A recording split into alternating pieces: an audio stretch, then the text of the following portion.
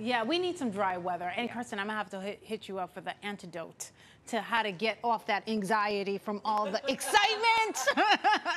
Yes, because we're so excited about our New York teams for sure. And yes, excited about this weather.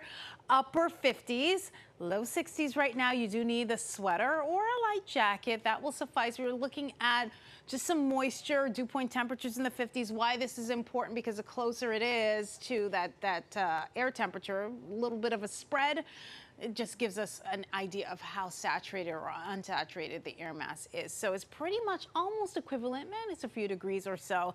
And because of that, we're also paying attention to what's happening. All that moisture in the air, we're looking at light mistiness happening.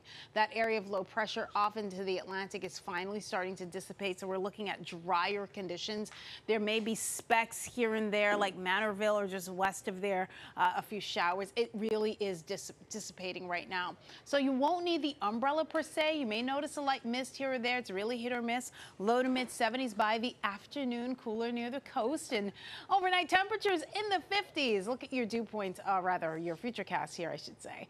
Maybe some breaks in the clouds here or there. Maybe a spot shower. It's really not something to write home about. We get some breaks in the clouds and a few spot showers north and west, mainly for your Saturday. Certainly not a washout. I wouldn't necessarily say cancel the outdoor plans. Just be mindful that you may run into a sprinkle here or there. And then the second half of the weekend looks great. In fact, high pressure will return and will be entrenched, and that's what's going to keep us nice and dry. Eventually, those winds will be shifting gears and we'll get that warmth. And we will be adjusting. We will be tweaking temperatures because there are going to be some changes, that's for sure. Temperatures well into the 70s next week. Highs at around 80, and it may even be warmer in some locations by Thursday. Showers and storms possible. And that's it for now. I'll send it over to Alex Lee with